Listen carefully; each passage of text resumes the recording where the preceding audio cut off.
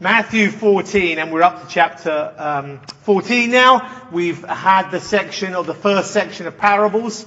As we start today as a new chapter, we've been doing parables for quite a few weeks now.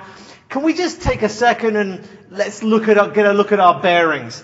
Obviously, very central to the flow of Matthew is the formal and final rejection of Jesus and his messiahship in chapter 12, which has led to a complete change in ministry.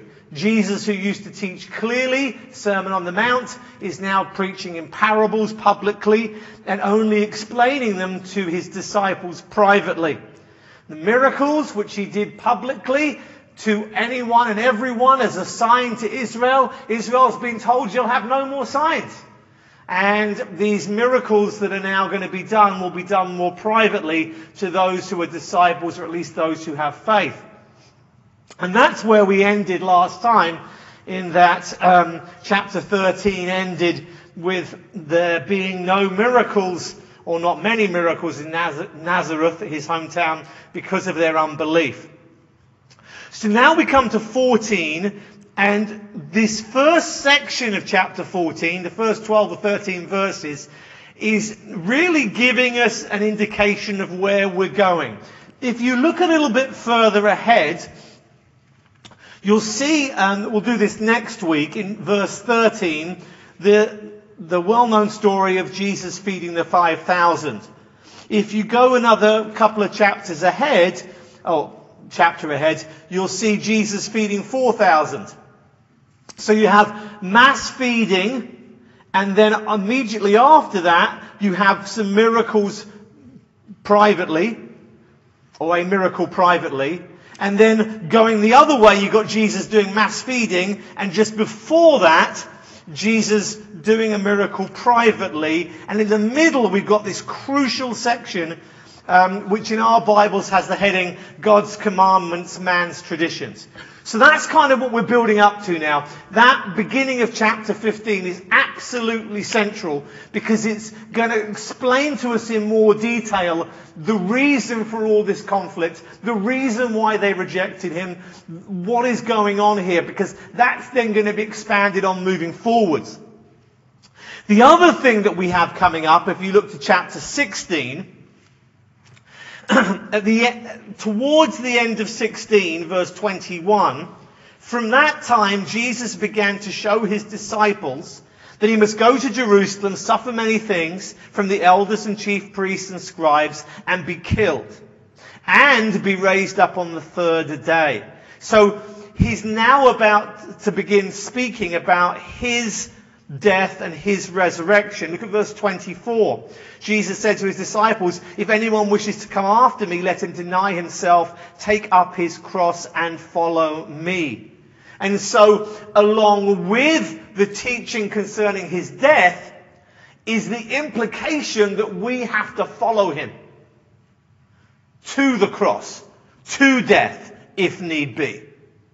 So, we have Jesus. Now, the teaching has gone from, do you want a kingdom, to, I'm going to die. Do you still want to follow me? That's kind of where we're going. And I say all of that as an introduction, because here in chapter 14, we're going to find the end of the story of John the Baptist. And as we've seen through this gospel, John the Baptist is the one who led the way for Jesus. He was the forerunner. He went before him. And so, before we have Jesus in Matthew's Gospel saying, repent, the kingdom of heaven is at hand, we had John the Baptist before him saying, repent, the kingdom of heaven is at hand.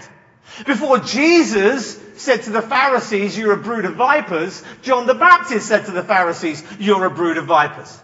John the Baptist was leading the way for Jesus. He was the herald for the king. And what we see in Matthew's Gospel is what happens to the herald, what the herald does, the same is going to be true for the king. And what do we have here? We have the death of John the Baptist, because that's what's going to happen to the king. So let's dig in then to chapter 14. You will find this to be a political passage. In Matthew's Gospel, we have a few political passages. If you're interested in taxation, we've got chapter 17 coming up. And also chapter 22, render unto Caesar what is Caesar's and all of that. So there's a few politically charged passages, and this is certainly one of them. Remember the word politics we often associate with government, but there's all types of politics. There's the politics of government, but then you'll be aware that there are things like church politics. I think 90% of church splits that happen don't happen over doctrine or theology, but they happen over church politics. Things like that. Petty squabbles. So this is going to be an important passage because it's dealing with a lot of these political wranglings that go on. And there's much for us to learn here. So let's dig in. At that time, so the time that's being referenced is the time, if you're going to be very specific, when Jesus is rejected in his hometown. But I think more broadly what Matthew is saying is it's the time of the rejection of Jesus. The offer of the kingdom has happened. The offer of the kingdom has been rejected. And Jesus has now changed his ministry. And although it's already happened, now we're going to focus on the death of John the Baptist, because that's the direction that we're going in. So it's at that time of rejection that Herod the Tetrarch heard the news about Jesus. Now the news contextually is him doing those miracles. Though the miracles are now more private, obviously he's been doing them publicly. And so it is that obviously people have heard. And Herod says, this is John the Baptist. He has risen from the dead. And that is why miraculous powers are at work in him. For when Herod had John arrested, he bound him and put him in prison. Okay, let's leave it there for a moment. So the context to the story of the death of John the Baptist is not John the Baptist dying.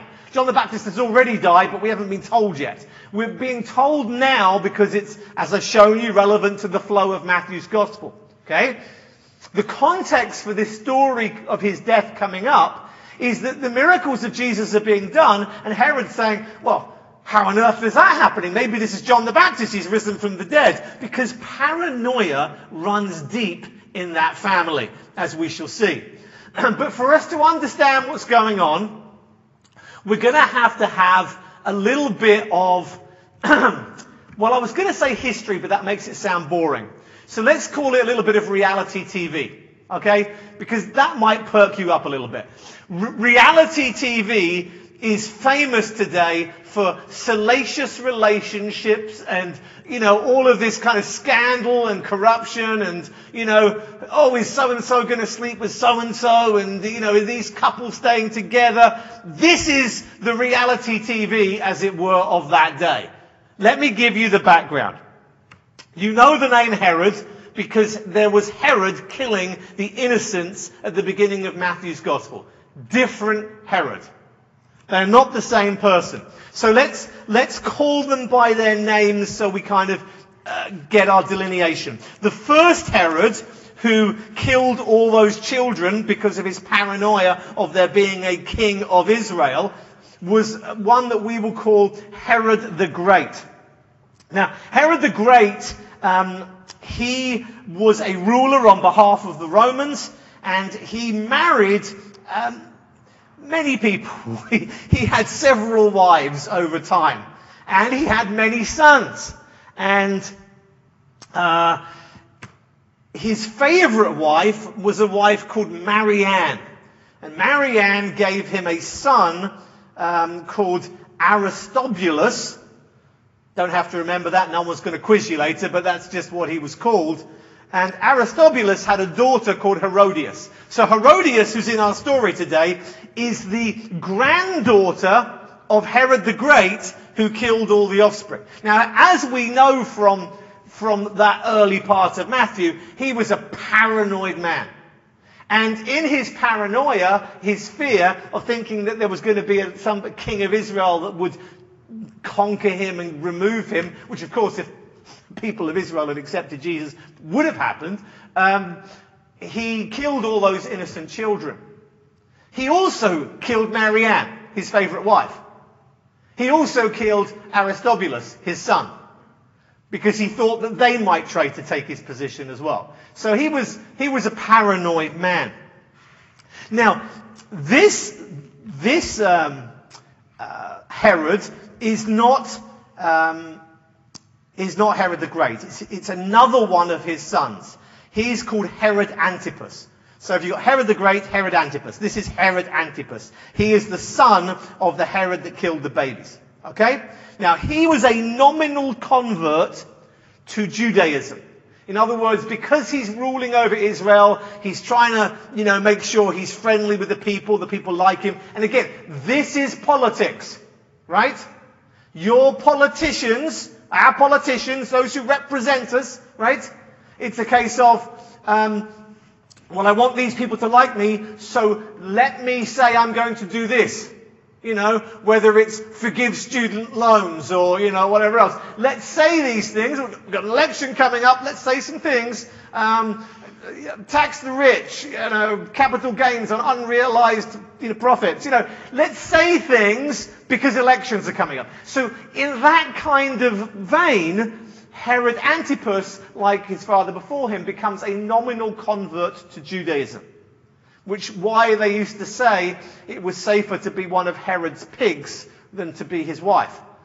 Because he wouldn't kill pigs, because he was a nominal Jew, but he killed a few wives and a few kids, as you do. So Herod Antipas was also a convert to Judaism, at least nominally, and he was also a little bit on the paranoid side. So as we've seen, Herodias, who is here. Let's have a look at verse 3. Herod, this is Antipas now, had John arrested. He bound him and put him in prison because of Herodias. And notice what she is called. She's called the wife of his brother Philip. Now this is important. Okay? Try and follow this. It's hard. Okay? This is a tangled web that makes, the Real Housewives of whoever seem like, easy to follow. Alright? This is what happened, okay? So, Herodias, as we've seen, is the granddaughter of Herod the Great. Okay? She marries Philip. There you go. Here's Philip. Philip's the brother of Herod Antipas. So she marries Philip. And he's another son of Herod the Great. So she's married her half-uncle. Follow this. She's married her first uncle. She leaves him, which may be common if you're a Real Housewife somewhere in America, but is not common in that day and age. She leaves her husband while he's still alive, and she becomes the mistress of her step-uncle. And then eventually, she leaves the step-uncle, and she marries Herod Antipas. So at this time, she is legally married to Herod Antipas. What is she described as in the biblical text? The wife of his brother Philip. Why doesn't it say she's the wife of Herod Antipas? Because Philip's still alive. She just left one husband, became a mistress of somebody else, both uncles, half-uncle, step-uncle, and now has got married to Herod Antipas, even though she's still married to Philip. So if you're keeping count, we have we've got one case of bigamy, 2 cases of incest, and 3 cases of adultery. That's Herodias. Isn't that astonishing? What a tangled mess. Now, there's going to be things here that are relevant moving ahead. There's going to be things relevant to marriage and divorce when we get to chapter 18. There's going to be other things that come out from this as well. But what we need to understand now is that Herodias is somebody who has a checkered past and has married Herod Antipas, this Herod of this scene, even though she was still married to his brother. So, it's a little bit of a mess. Now, this is where so again, the details are interesting. I will probably forget them by tonight. If you say to me, hey Anthony, who was married to... I will probably forget by tonight. Don't use many notes, but I have more than normal today. So don't worry. Just remember, bigamy 1, incest 2, adultery 3. If you can remember 1, 2, 3, you know how bad the situation is. But verse 4 is where it really starts to impact us. Okay? Now, the reason for his paranoia is because, oh my gosh, these miracles, maybe this Jesus guy is just John the Baptist risen from the dead. Why is he paranoid? Because he had John killed. Why did he have John killed? Everything you need to know is in verse 4. Now, it's because of Herodias, but look at 4. John had been saying to him, it is not lawful for you to have her. Now, this is an intriguing verse, and it's an important verse. There has been much talk in the last year, especially, about something that is called Christian nationalism. Now, it is one of those terms that is grossly unhelpful, in my opinion, because when you say Christian nationalism, person A thinks you're thinking about one thing, and person B thinks you're thinking about another thing. And so unless you define your terms, you can have two people saying, this is good and this is bad, and actually they believe the same thing. So it gets a little confusing. So I don't like to use that term. I'd rather just talk generally without using terminology. But what we're looking at here is how Christianity impacts government, politics, even amongst those who don't believe. John the Baptist has said to Herod, it's not lawful for you. He's not referring to Roman law. He's not referring to 21st century American law. He's not referring to middle-aged, British law in the Middle Ages, or Armenian law of the 9th century, or, I don't know, the laws of African tribes in the 1800s or something. He's referring to the law of God. And he says to a man, he says, hey, you can't do this because it's not lawful. Now, we have to take a step back and say, we understand that Herod Antipas was a nominal convert. So he's kind of saying, well, yeah, I'm kind of a Jew. And so some would say, well, he's obliged because he's called himself a Jew. Well, Biden calls himself a Catholic. I'm not convinced that the nominal faith is the key factor here. I think what we need to understand is this. John the Baptist, a prophet of God, speaks to the number one ruler and says to him, he's not the emperor of Rome, but he's the ruler of the region, the Tetrarch. He's in charge of everything happening in Judea. And he says to him, your personal behavior is out of line. You can't do this. Man, we need more people like that today. We're entering a time when we need to start being willing to do that. And I mentioned the whole Christian nationalism debate because a lot of it boils down to this. Well, look, as Christians, we should be changing the world by preaching the gospel. And as we preach the gospel, people are converted and lives are changed, and then the world changes. But sometimes people will say, but what we shouldn't be doing is trying to change the world by telling people who don't believe you can't do this and you can't do that. I disagree with that. Paul says in Romans 1 that everybody knows and is without excuse that there is a God and that he is sovereign. He is powerful. How do they know that? Because they live in this created world that he created for them. They have life that he gave to them. So everybody, Romans 1, is without excuse. Therefore, Everybody is obliged to worship the God who created them. Hey, guy on the street who is, sleeping around, you're a sinner and that sin will send you to hell. There's nothing wrong with saying that. I'm not suggesting that we all take soapboxes and stand on the street corner and do that, but what I'm saying is it's not wrong for us to take people who say, I don't believe in God, and say to them, you're a sinner. That's not wrong. That's biblical. And I don't understand why this is even remotely controversial, but politicians don't get an out on that.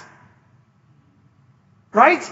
Just because somebody is in a political office doesn't mean, well, I'll say to this guy I don't know, you're a sinner and you should repent, and what you're doing is wrong, but I won't say it to a politician.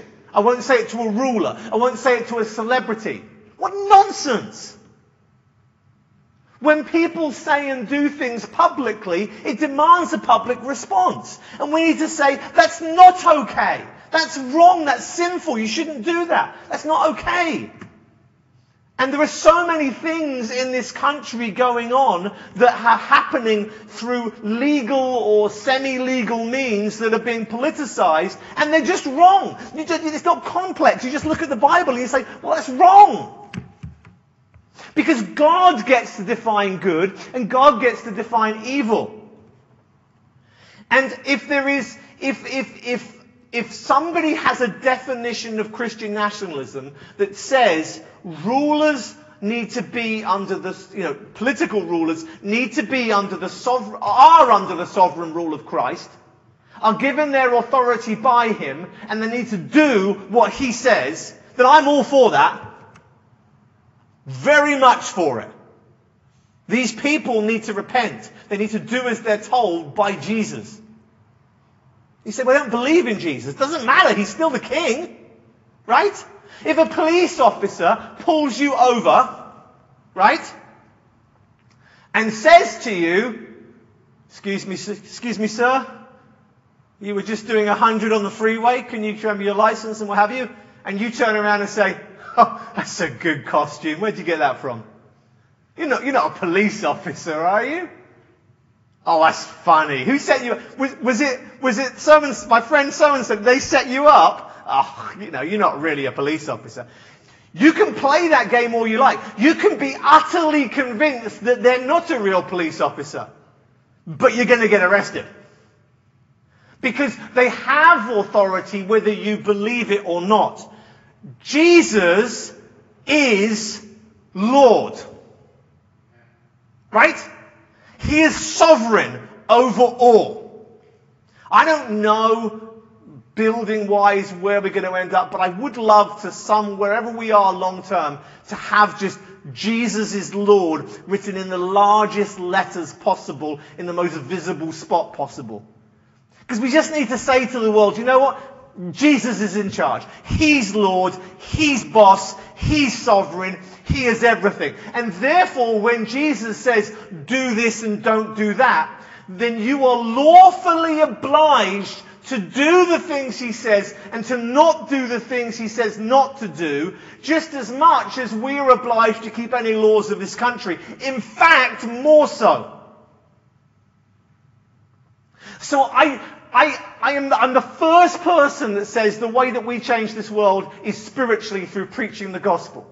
But I don't see that we then have to draw a line and somehow support religious pluralism. Right?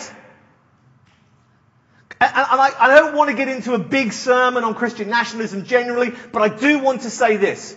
The people whose view I do oppose are those people who somehow say, you know what? It's the role of government is to give us a freedom of religion and this free society. Nonsense! Absolute nonsense. The government is not obliged to build more mosques. Okay? It's not. Shall I tell you how I know that? Because the Bible says that worshipping other gods is evil. It's wrong. And woe to those who call good evil and evil good. It is not the job of the government to facilitate the worship of false gods. You say, well, but you're imposing Christianity upon people then. I guess. I'm all right with that. I'm not telling people they have to be converted. I'm not asking government to do the job of the church. I'm not saying the government should preach the gospel. But what I'm saying is the government was given authority to punish evil and reward good. And to go out and say, well, all religions are equal, they're all fine, and we should be encouraging government to treat everyone the same, regardless of religion, and multicultural or multipluralistic, whatever society, blah, blah, blah, blah, blah. That's just not biblical. Hey, you know what? It's wrong to leave your husband, who was your uncle, and go and get married to somebody else who's also in the family, and, that's just wrong, right? It's also wrong to worship other gods. It's also wrong to live this lifestyle. And government's duty is to punish evil.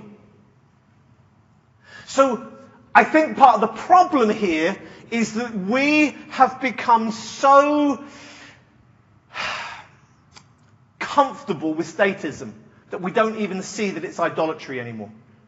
That we've allowed government to have so much power and authority that we don't see the giving government the right to set rules and to do this and to do that, that somehow we're giving them power, or we're giving them like a godlike power that they're not entitled to.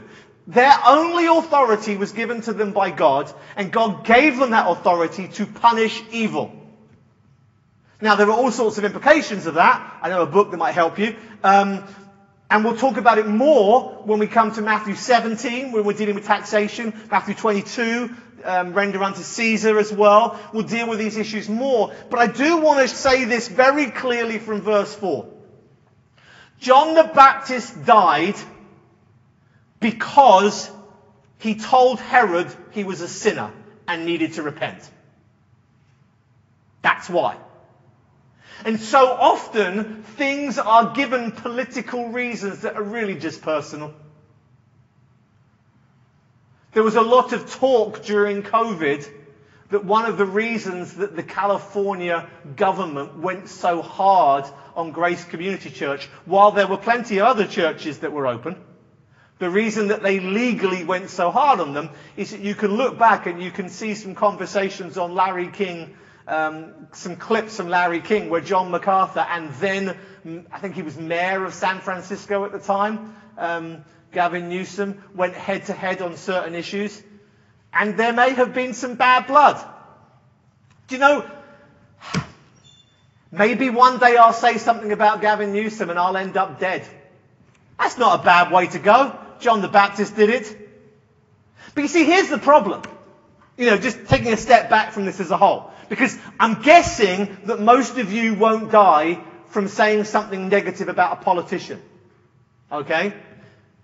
But we know for a fact that FBI and others, this isn't conspiracy theory, this has been admitted to, are gathering details on people who do things like are into stuff to do with Bibles, and if you like guns, then you're definitely going to be on a watch list, and they're keeping an eye on people. There are people who, because of their politics, have lost their bank accounts. Guys, this is just the beginning. If you stand up for Christ, and I don't mean you say, yes, I'm a Christian. What I mean is that you're prepared to allow your faith to impact you saying, this is right and this is wrong. If you live that life, you may lose your right to bank. You may lose your right to have the job that you have.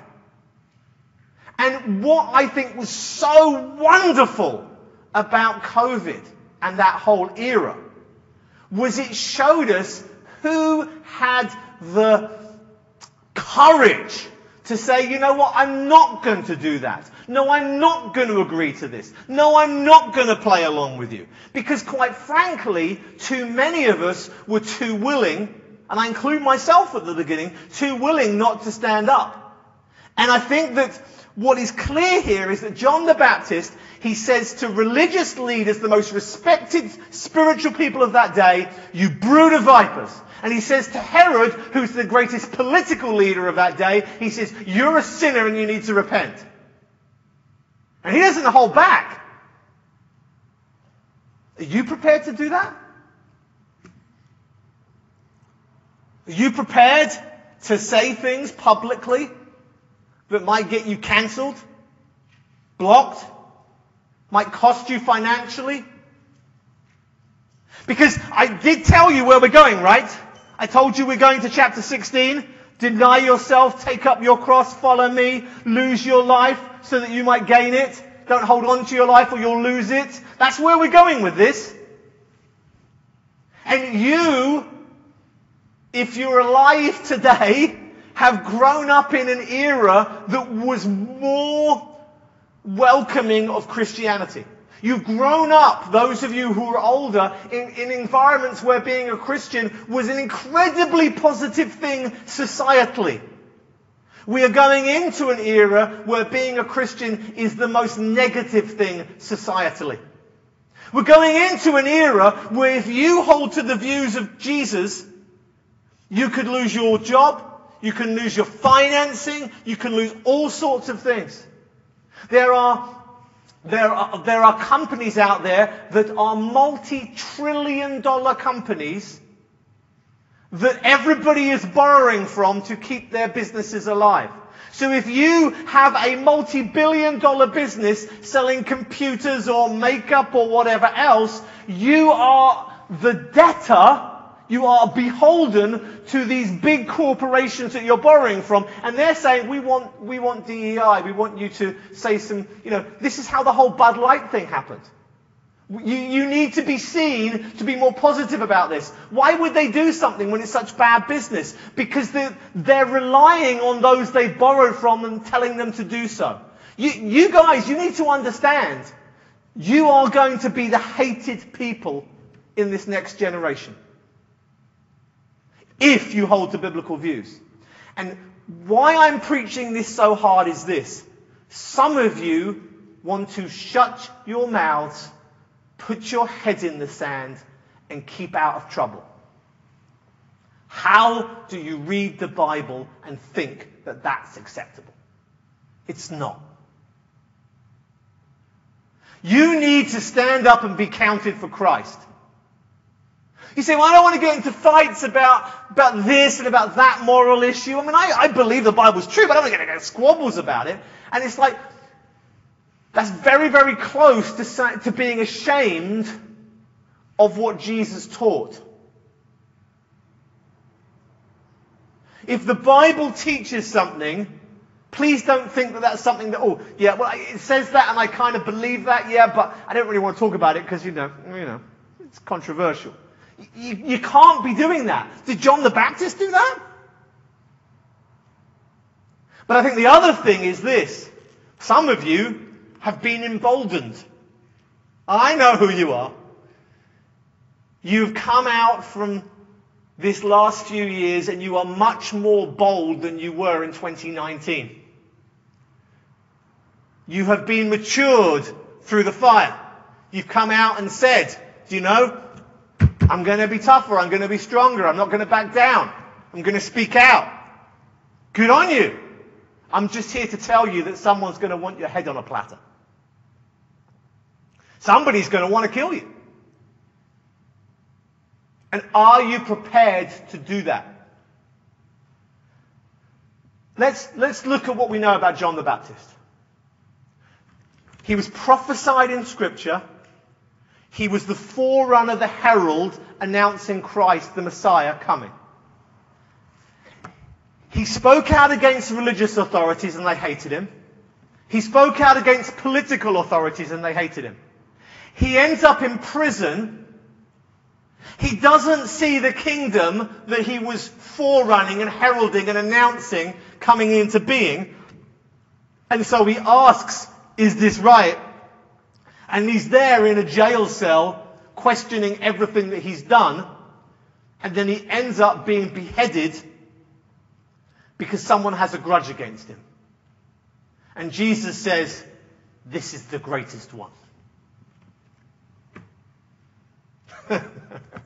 Do you want to be great in the kingdom of heaven? Does it remind you of that story when the mother of James and John come to Jesus and say, hey, in the kingdom, I want my sons to have the best seats. Jesus says, you've got no idea what you're asking. Can you drink the cup that I'm going to drink from? Do you understand that the greatest saints are the ones who suffer the most? You see, when we come to chapter 14 in this journey, we've now gone from, here is a kingdom, just repent, turn, and here is a kingdom. This is going to be glorious. Come into the kingdom. And now everything has shifted. And now it's a case of, you want to be great? You ready to die? And some of you haven't yet decided if you want to be comfortable or if you're prepared to suffer.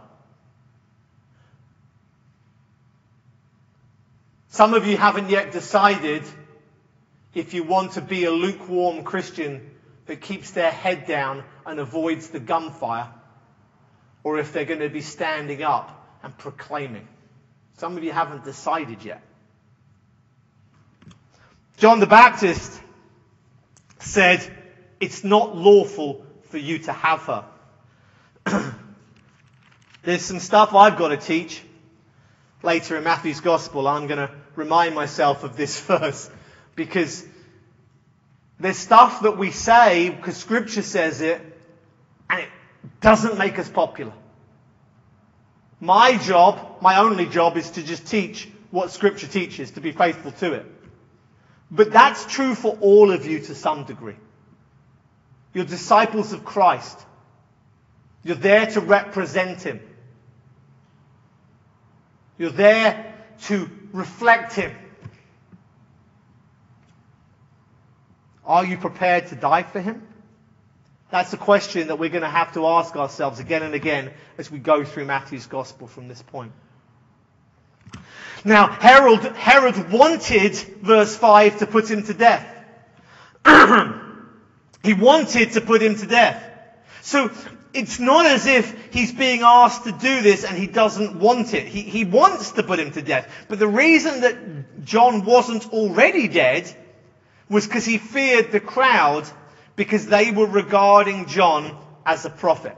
In other words, he personally wants him dead, but it won't look good to the masses who he has to appease. This, my friends, is politics. And you are involved in politics. And I don't mean you just who you're voting for in November. You are involved in politics if you go to an office. Work politics. There's church politics. Wherever there's a group of people, there's politics. Right? And what happens is, people don't do what they're supposed to do, what they want to do, because of concerns about how people are going to react and respond. Now listen. I'm not asking you to be a knucklehead, right? I'm not asking you to be that person who goes places and you don't care about what anybody thinks, right? Because that's thoughtless and not compassionate, right? And we're supposed to be caring and compassionate and kind, right? So I'm not saying, I don't care what so-and-so says, just go and say whatever. That's not what I'm saying. But what I am saying is this. I'm not suggesting Herod should have killed John early just because he wanted to. But what I'm saying is, the way group politics work is that people don't do things. In this case, it's a bad thing. But in our case, we don't do things that we should do because it's awkward. Because people won't like us. Because, it'll cause a kerfuffle. Sometimes causing kerfuffles saves having much, much, much bigger kerfuffles. I've been a pastor for over 20 years.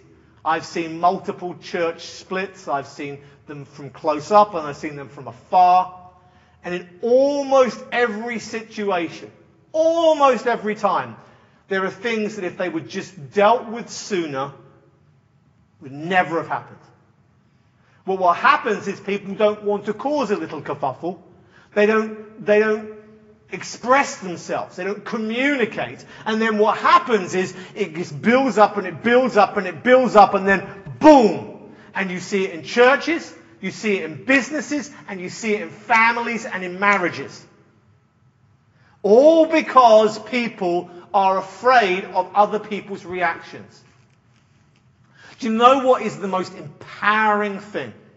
Is when you go through life and you love and you care for those around you, but you don't care what they think about you. That is such a powerful combination. There are lots of people out there who are so fearful of what everybody else thinks about them. And there's lots of people out there who don't really care about anybody but themselves. But if you can be someone who prefers, prioritizes, cares for, loves, serves other people, and at the same time, because you love them, in the act of loving them, you're not concerned about how they react, you are in a powerful position. Paul says that leaven spreads through the loaf, and in that context he's talking about sin and false doctrine spreading through the body of Christ. We have an obligation to confront one another over our sins. But that's a kerfuffle, is it not? We don't want to have to do that, do we really? Should we just leave that for the pastor? That's not what the Bible teaches us. And sometimes because we're a smaller church, people think that that's my job. Can you imagine in a larger church, pastors trying to keep track of everybody's sins? I don't even know in this church know what most of you get up to most of the time. Nor do I want to. I am not the Holy Spirit. His job is not up for bidding, and I'm not trying to take his job. It is his job to oversee your life and convict you of sin. But when we become aware of sin within the body, we have to address it. And when things are done that are sinful in the world, it's good and right for us to speak out about it. Now, some people are more vocal than others, some of you, what have you, but don't be that person that doesn't share your view. Don't be that person that doesn't just avoids conflict at all costs. Guys, you're a Christian. Christ died for you. And we are called to die for him. And some of us are more concerned about living a comfortable, cozy American dream than we are about living and dying for Christ. Herod wanted him to death, but he feared the crowd. Well, in this case, it worked out for good because he shouldn't have killed him at that time. But it does illustrate for us how people think. Be someone who cares and loves those around you, but doesn't care what they think if you're doing the right thing. We have an audience of one. It is only God that we should be trying to please. Verse 6. When Herod's birthday came, the daughter of Herodias danced before them and pleased Herod. Now, because this girl is referred to as the daughter of Herodias and not Herod, she's already had one husband, she's already been a mistress, and now she's with Herod. So clearly this daughter's a bit older. This is not toddlers in tiaras, okay? This is most likely physically adult, perhaps teenager, maybe older, we don't know. But the implication here is that this is some kind of dancing that maybe you'd see in certain clubs, but you shouldn't be seeing in church. Should we leave it at that? And this is his stepdaughter. This is a sordid thing. And he was pleased with what he saw. And he was so pleased that he gives an oath. He promises an oath to give whatever she asked. Man, there's so much here, isn't there? This is one of those things in the Bible that comes up in the Old Testament and the New Testament that we need to learn from. Don't promise things you can't follow through on. Whenever Jed and I watch TV, and we watch some of those British cop shows, best detective shows on the planet are the British ones, just so you know. And the detective will say to, somebody's mourning a loss, and the detective will say, "We'll catch them, I promise you." And Jen will say, "You shouldn't say that." He shouldn't say that. And he shouldn't say that because he can't promise. He doesn't know. He doesn't know if they're going to find the killer or not. And sometimes when people are under pressure to find the killer, they end up finding someone and calling them the killer when they're not the killer. But that's another whole thing. But there's this kind of, "Oh, I promise I'm going to do this." Listen, I think as Christians, there's something that we understand. We should understand. And that's the value and the importance and the weight of covenant. Christ says, "I will never leave you nor forsake you." He will never leave us nor forsake us. He is a covenant-keeping God, and His loving kindness endures forever. That's the refrain of the Psalms, isn't it?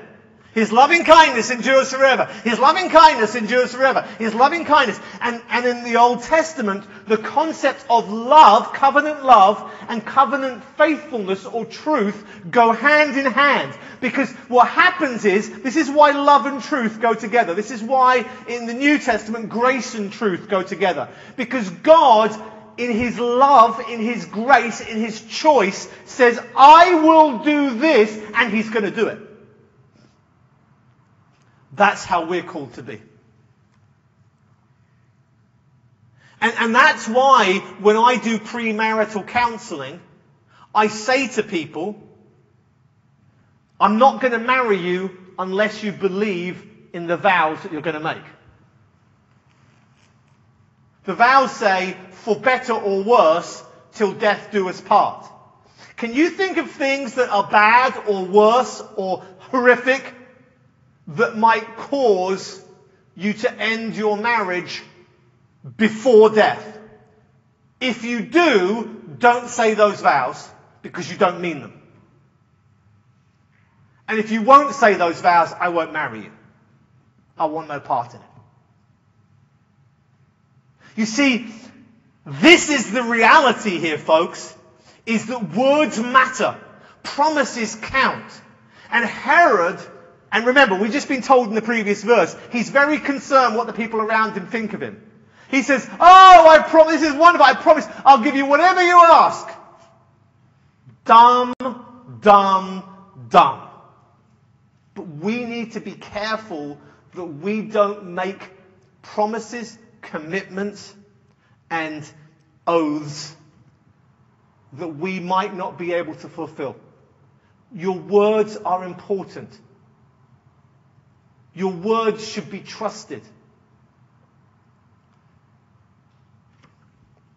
And so it is that he says to her, "You can have whatever you want." Now, having been prompted by her mother, this is Herodias, the mother, she said, "Give me here on a platter the head of John the Baptist." Herod wanted John the Baptist dead. Because John the Baptist said to Herod, "It's not lawful, you can't have her." And here in the background is the wife he's not supposed to have, and she's offended too.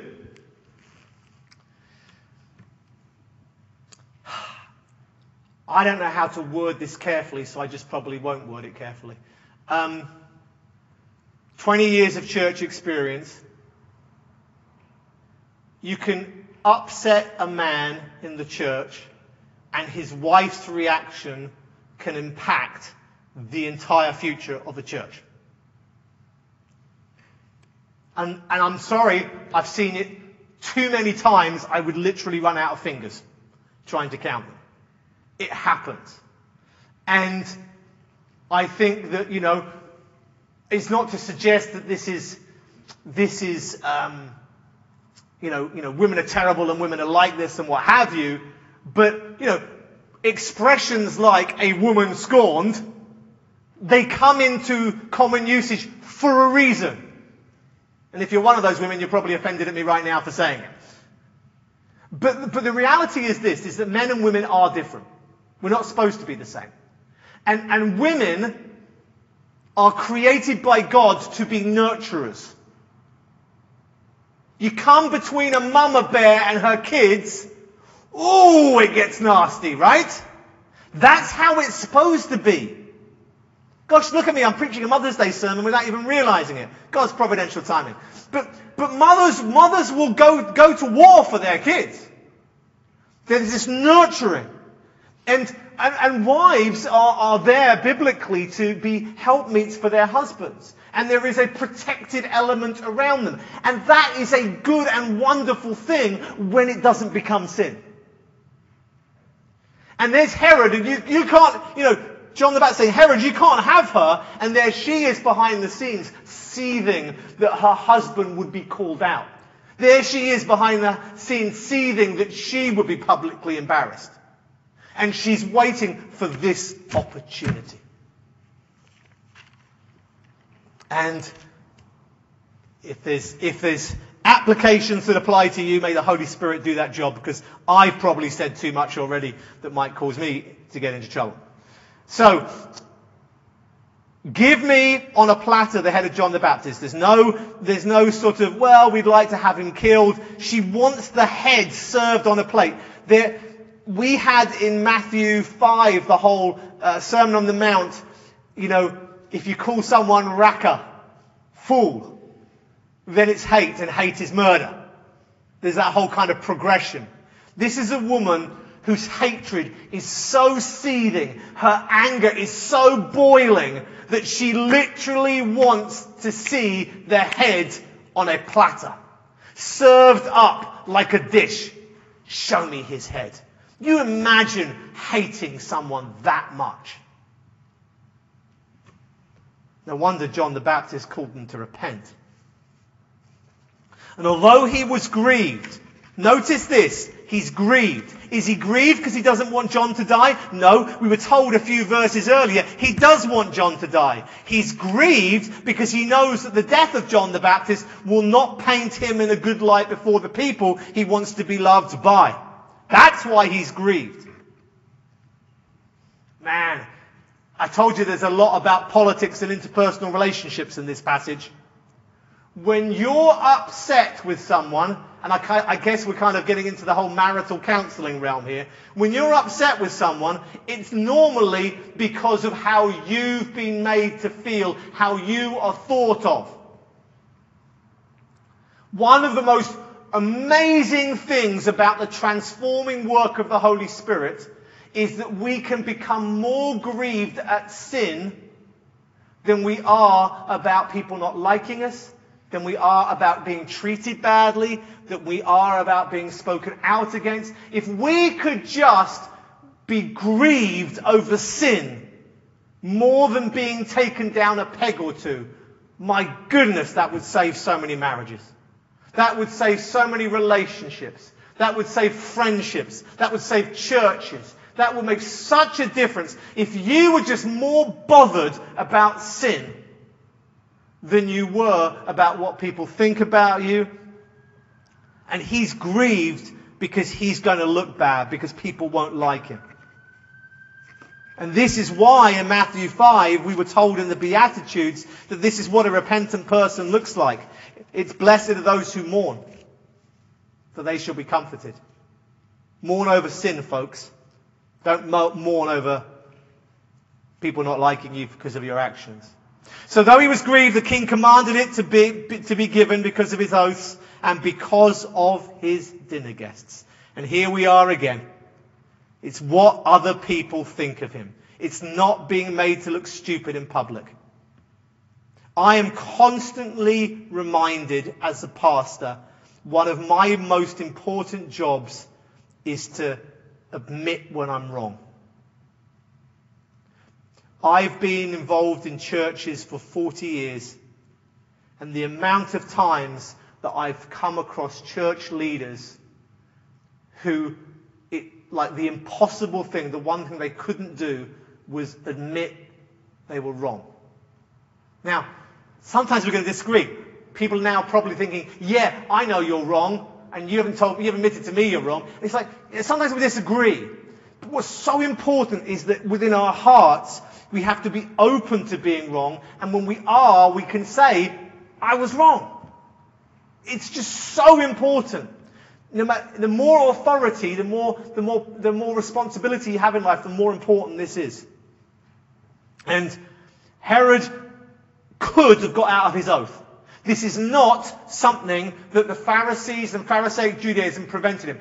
I read a whole thing, and I won't bore you with it, and I couldn't repeat it if I tried, to be honest.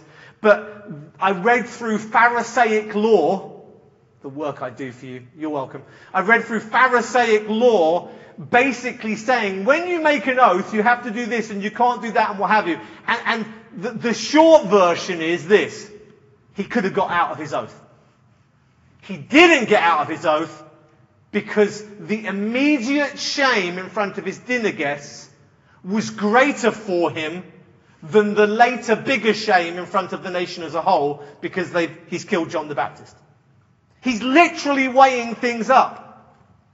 I've said this before in the context of Romans 6. That sometimes you see people turn their lives around and they stop doing this sin and they're not Christians. And you're like, wow, how have they conquered that sin? And it's like they just exchange one sin for another. They desire the six-pack more than they desire the pint of ice cream. They're just exchanging sins. Herod here is just weighing things up. And for so many of us, the immediate pressure, the short-termism is often the determining thing. He's just like, well, I got these dinner guests here, I'm going to look stupid. And so he goes ahead. What a weak and pathetic man. He had John beheaded in the prison, and his head was brought on a platter and given to the girl. This is crucial. And she brought it to her mother. The woman who hated got her wish. She got to see, and in that moment, I'm sure she was deeply satisfied. In that moment, I'm sure that it felt good. Got him. He didn't win.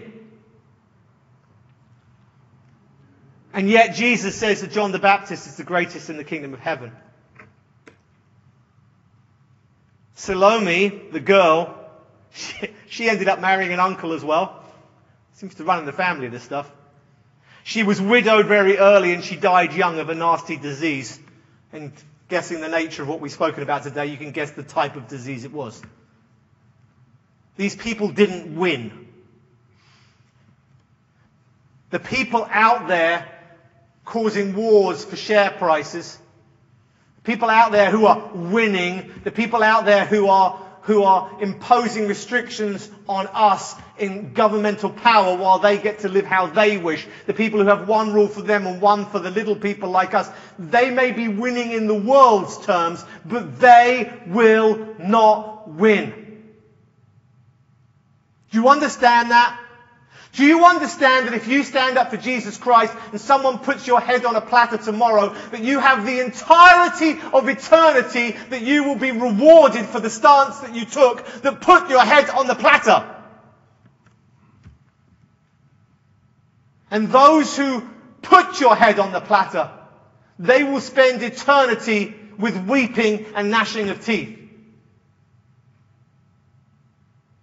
This is the decision we're going to have to make. And as we go through Matthew's Gospel from this point forwards, as we get into chapter 16, as we start to see the tales of I'm going to die, I'm going to die, and then we see the death of Christ, we will be reminded again and again and again, what about us? In chapter 14, passage this morning, is the passage that leads us into this next section of the gospel. Who are you? How much courage do you have? Men, are you weak like Herod?